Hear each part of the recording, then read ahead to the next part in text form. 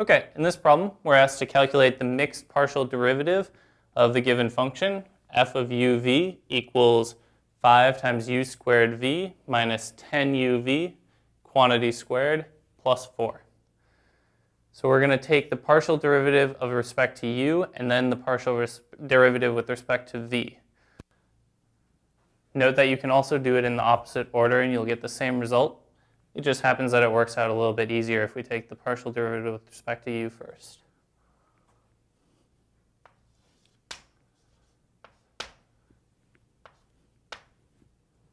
Okay, so if we take the partial derivative with respect to u, we get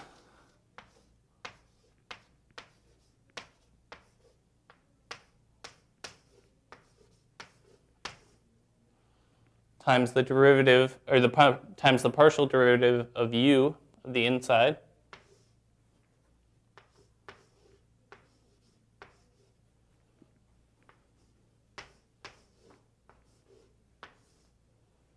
and then the derivative of 4 is just 0. Okay, so now we're going to take the partial derivative with respect to v next. So we see that there are a lot of terms that have v in them. So let's pull them out of the terms so that we can just calculate it all at once.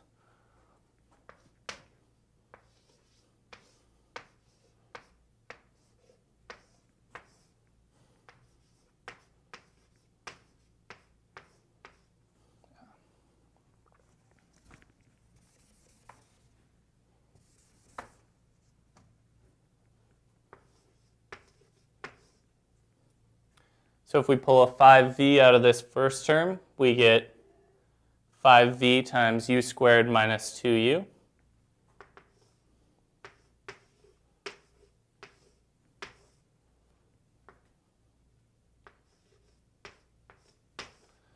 And we'll pull a 10v out of the second term, and we get 10v times u minus 1. So let's combine these two v terms.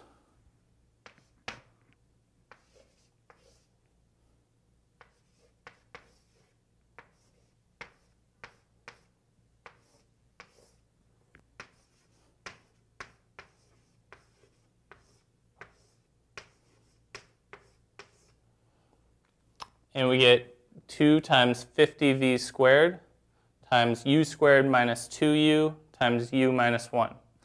So now when we take the partial derivative with respect to v, all of this entire term after the v is just going to be a constant. So we really only need to focus on the derivative of v squared, which we know as 2v.